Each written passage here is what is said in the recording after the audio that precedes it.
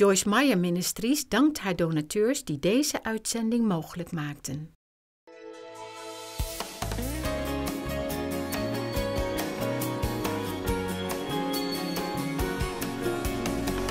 Well, today I'm going to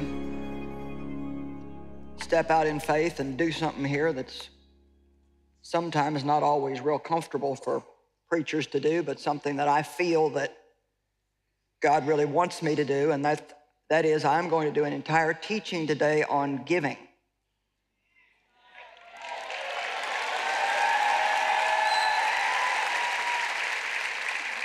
So just before we even get started, let me just say very clearly, God does not need our money.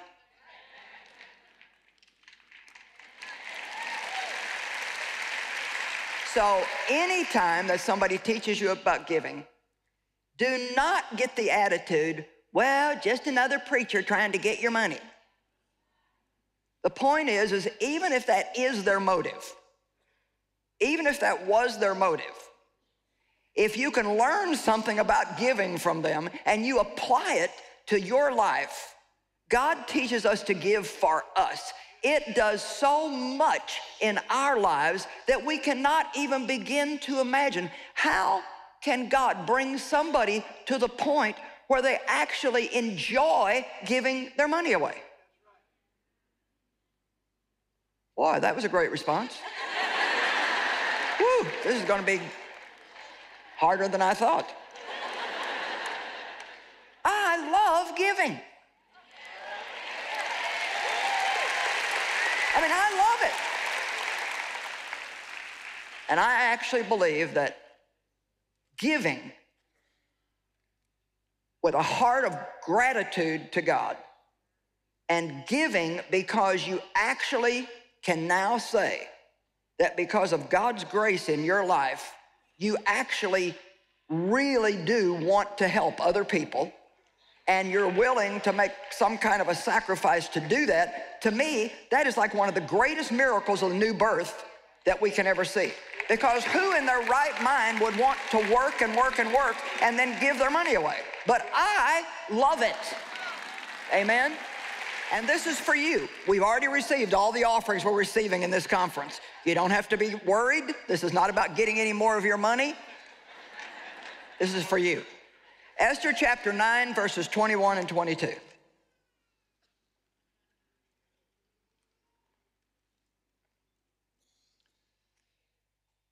Now, after God used Esther in a very special way to bring deliverance to a whole nation, to the Jewish nation, because there was a plot against them to kill them, and I won't go into that whole story, but after their breakthrough, after their victory, they were commanded by God to keep the 14th day of the month of Adar and the 15th day, maybe that was February or March, I don't know what it was, but then it was Adar. The 14th and 15th day, every year of that month, let's go to verse 22, please. As the days on which the Jews got rest from their enemies, remember what I did for you. And as the month which was turned for them from sorrow to gladness and from mourning into a holiday, that they should make them days of feasting and gladness, days of sending portions to one another and gifts to the poor. So the thing that I love about this is he's saying, one of the ways that I want you to continue being grateful for this breakthrough that I've given you is every year on this certain day, I want you to remember what I did for you. I want you to celebrate it with a party. I don't know if you know it or not, but God really likes parties. And I decided while I was here this weekend, and I am going to do this, I am going to have a gratitude party. I'm going to throw a party in my home and invite my family and some of my close friends, and we are going to do nothing but just sit there and just enjoy some good food and talk about the things that we're grateful for. And I challenge you to think about doing the same thing. We don't need to have another griping session. We need to get together and remember the great things that God has done for us. But the thing that I love about this is they were told that part of their celebration was to give. So one of the ways that we thank God for what he's done in our lives Oh my gosh, I'm so glad that I'm not the wretched mess that I used to be. I still got a ways to go, but man, I've come a long way. I'm so glad for peace and righteousness and joy. I'm so glad that my kids are saved. I'm glad that all my grandkids are saved. And one of the ways that I can show that gratitude to God is by reaching out now with my finances and helping somebody else somewhere whose name I may never even know, helping them to find that position with God that He has so graciously given me. Amen? But I believe in going way beyond just tithing and bringing offerings to the Sunday morning service. I think that we need to live to give. All right. Philippians 1:2-6. Verse 2, Paul said, grace, favor, and blessing to you, and heart peace from God our Father and our Lord Jesus Christ. Wouldn't it be awesome if we still greeted each other that way? We're like, hey, ho. What's up, man? Yo. Paul walked up to people, grace, favor, and blessing be unto you in the name of our God and Father and our Lord and Savior, Jesus Christ. Now watch next. I thank my God in all my remembrance of you. In every prayer of mine, I always make my entreaty and petition for you with joy and delight. I thank my God for your fellowship, your sympathetic cooperation, and your contributions and partnership. Now listen to this, in advancing the good news of the gospel from the first day you heard it until now. Now, the reason why I'm so fond of that is because I'm thinking, okay, these people got something that a lot of us must be missing. Because from the first day they heard the gospel, from the first day they received Christ as their Savior, the amazingness of what God had done for them, the joy that they felt made them immediately want to get involved in sending money to help Paul preach that to other people in other places. Maybe we're just not as excited as we should be. Maybe we've had too much Jesus in our culture, so much that we don't really appreciate what we have. But I know that's none of you. I got a good group today, or I wouldn't even be attempting this. And I particularly like verse 6. I don't know what you're going to think about this, but I believe God has shown me this. And I'm convinced, now remember he just said, I thank God for your giving, your partnership, your contributions, and I'm convinced and sure of this very thing, that he who began a good work in you will continue right up until the day of Jesus Christ, developing that good work and perfecting and bringing it to full completion. Now what we like to do is just quote Philippians 1:6. And he that hath begun a good work in you will complete it and bring it to its finish. And we're like, yeah. But I could get up and just read the giving scripture and I wouldn't get that reaction. And here's what I think that scripture is saying. I think he's saying that God began a good work in you the day that you were saved. Okay? You were so amazed and so grateful that you immediately wanted to help provide that for other people, and you sacrificed financially to be able to do that. And I am convinced that my God, who has begun a good work in you, will bring it to its completion. Let me tell you a secret. If you're just a taker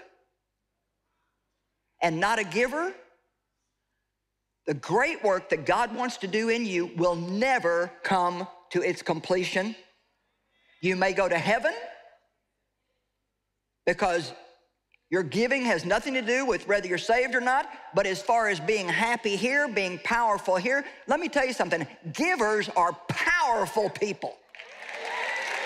I mean, they are powerful. The devil doesn't want to mess with them. There's something about them that you may not know and understand, But giving is for us. It's not God trying to take our money away from us. It's for us. It's something that he does for us. How is it possible? I mean, how is it really possible to be an unhappy Christian? Because we think more about what we don't have instead of the amazing thing that Christ has done in us, and that it won't be long. Even if I live to be 100, that's nothing compared to eternity, and he's gonna come back for me, and the trumpet's gonna blow, and the sky's gonna split, and I'm gonna go to live in his presence forever and ever and ever and ever and ever.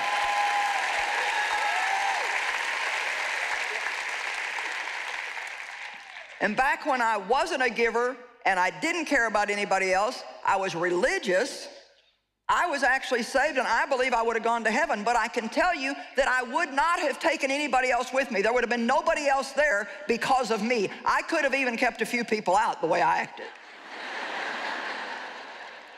But I am happy to stand here now and say that I believe that millions of souls will be there because God let me preach the gospel to them.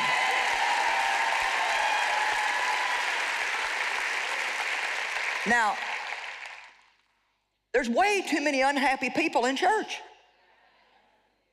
Well, you say, Joyce, I got problems. You know what? I understand that. And I'm trying to help you. If you need a breakthrough, one of the things you can do is get more generous.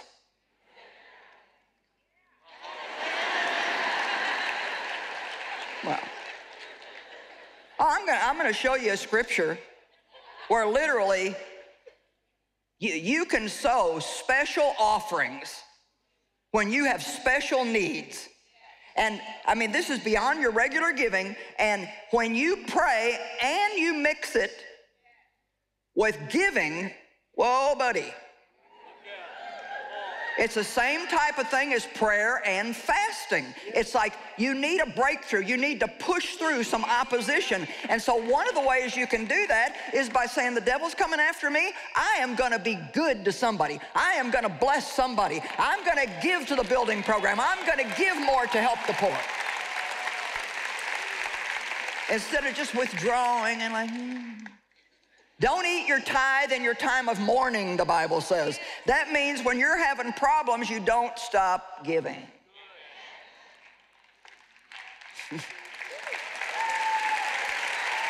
Okay, so I believe, and this is my meeting, so I can tell you what I believe. I believe that a lot of the reason why people are unhappy, if they are unhappy, it's really not their problems, although I know our problems can really, get after us. But I think it's more because they get entrenched in their problems and they spend their time trying to do something about something they can't do anything about, instead of continuing to do what they can do.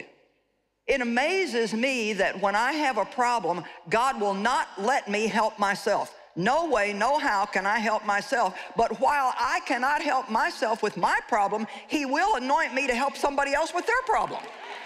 It's like, what's with that? If I can help you, why can't I help me? You know why? Because God doesn't want us reaching in, he wants us reaching out. And so here's the secret. I have a problem, I can't help me. I pray, I help you, then God moves on the seed that I've sown, and through you, he brings a harvest back into my life to solve my problem. Do I need to say it again? Did you get it? You cannot help yourself, so quit sitting around thinking up all these nifty little ways that you can do this, that, or something else to get your breakthrough, and just say, God, I am not smart enough to solve my problems, but I can find somebody that's hurting and I can help them.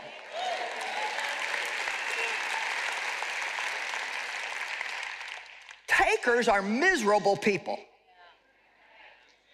And I made a decision for my life about 10 years ago that I am finished with one-sided relationships.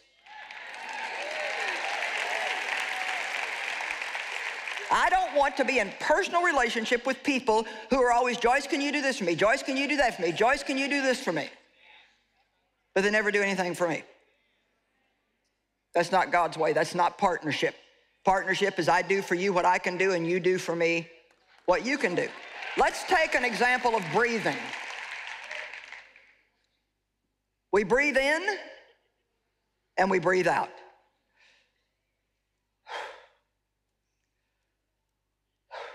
Goes on all day long. Okay, I want you to try for just a minute. Let's just breathe in and see what happens. Let's just take a breath and hold it. Take another breath and hold it. Now take another breath and hold it. Take one more breath.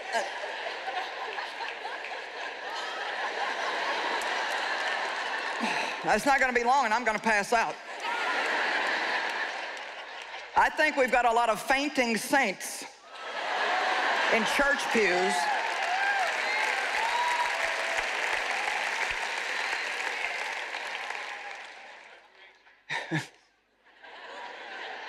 Don't just come to church to get your blessing. I'm going to go get my blessing. Yes, we want to bless you. But I would rather that you spend a few minutes praying before you come in the building. God, show me somebody I can help when I get inside. And then when it's offering time, you should be the loudest, happiest clapper in the place. Do you know how terrible it is for a preacher when they say they're going to receive an offering and you get dead quiet in the room? You think this is easy? I would be happy if I never had to ask people for a penny. But it's not going to be that way because God wants all of us involved. Now,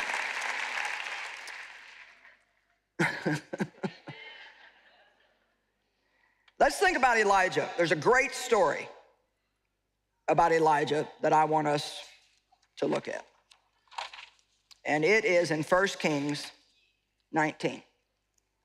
So there was a famine in the land, and God fed Elijah by a brook supernaturally. Ravens came morning and evening and brought him bread and flesh. But after a while, the Bible says the brook dried up. Well, let me just say to you, if your brook has dried up, don't get nervous. Because if God provided that brook and it dried up, he's surely going to provide one that's going to even be better. Amen?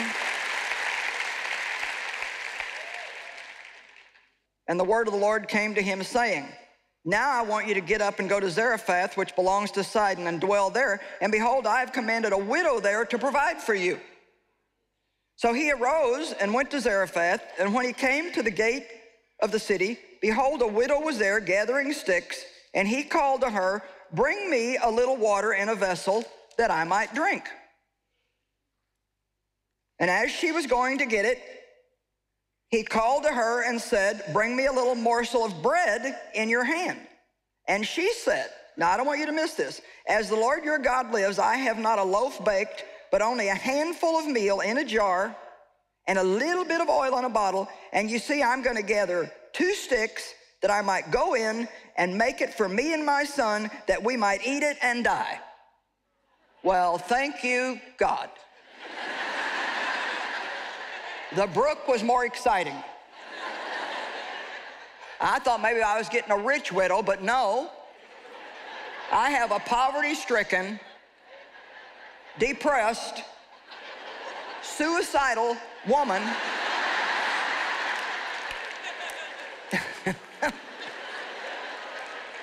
well, it's true. It's true. And so she did as he said. He said, fear not. Do as you have said. Make yourself a little cake. Make me a little cake of it first. No, you didn't hear me. I've only got enough for me and my son. Well, you give me some first. Now, do you know how this would come down in the media today? Joyce Meyer, televangelist, prosperity preacher, robs poor widow, demanding her last morsel.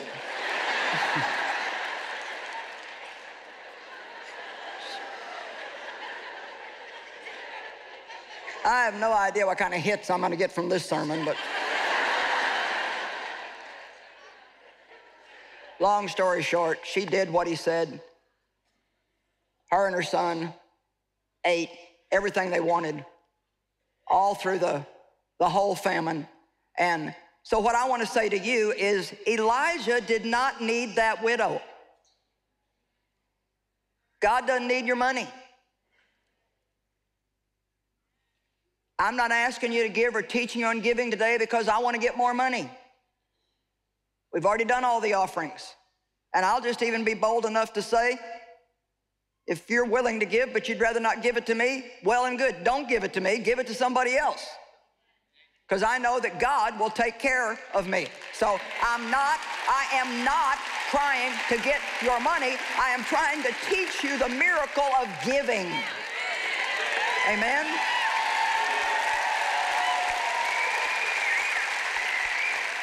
And I am expecting our finances to increase because God will honor obedience, and I'm doing the part that He is asking me to do. Elijah did not need that widow. Now listen to me. The widow needed a miracle. So God sent her an anointed man of God and said, now you feed him. You give him some first, and I'll make sure that you never run out.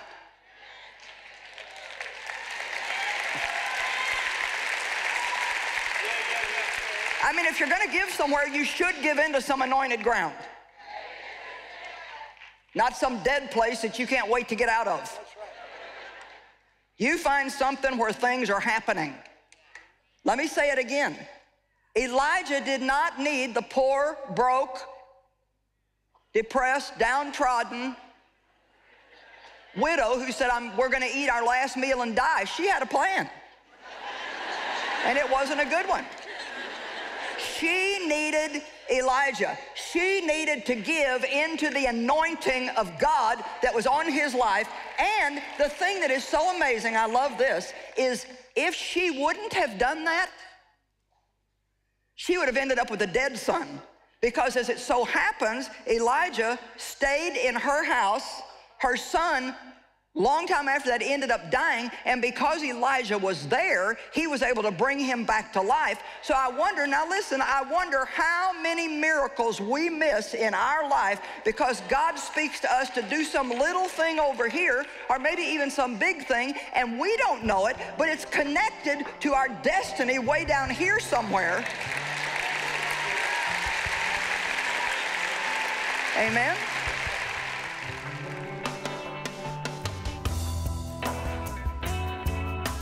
Well, I started today's teaching by saying that I love giving. And I encourage you to get excited about living to give because it not only honors God, but it's good for us. Luke 6:38, give and it will be given to you. A good measure pressed down, shaken together, and running over will be poured into your lap. For with the measure you use, it will be measured back to you again.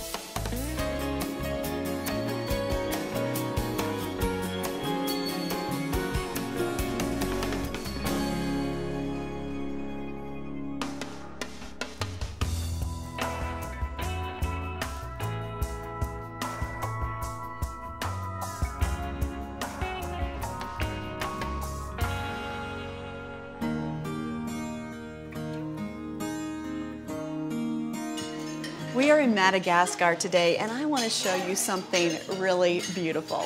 These are children who are part of the Hand of Hope feeding program here in this village. They receive a solid meal every day. Now, let me tell you, sometimes when you hear one meal a day, is that really much? It is so much more than you can even imagine. Look at these children. They're seated at a table where they are served a good, solid meal. And when their bellies are filled, that's something that cannot be taken away from them. But it's even more than that. They're receiving love and respect. They need to understand that they are valuable and that there is a God out there who knows them and loves them and has a good plan for their life. You're part of making all that happen. It's a lot more than you think it is when you look at it, and we appreciate so much what you do through Hand of Hope to help us help these kids.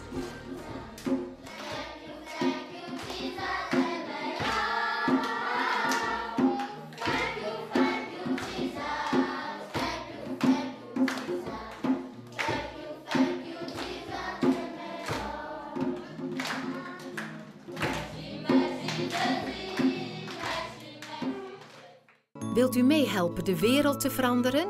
Word dan onze partner en doneer regelmatig. Wij sturen u graag kostenloos onze brochure toe. Vraag deze aan door te bellen naar 026 20 22 100 of ga naar joyce-meyer.nl/partner.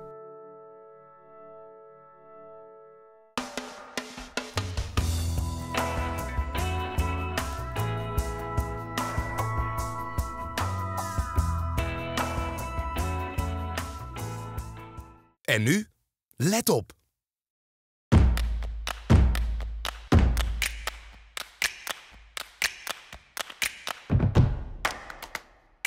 Geloof, liefde, hoop.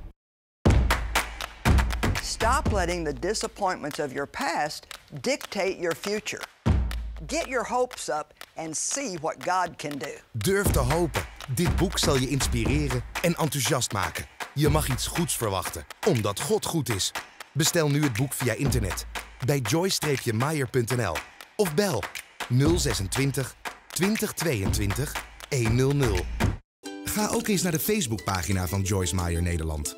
Like deze pagina en ontvang elke dag inspirerende uitspraken van Joyce op jouw Facebook.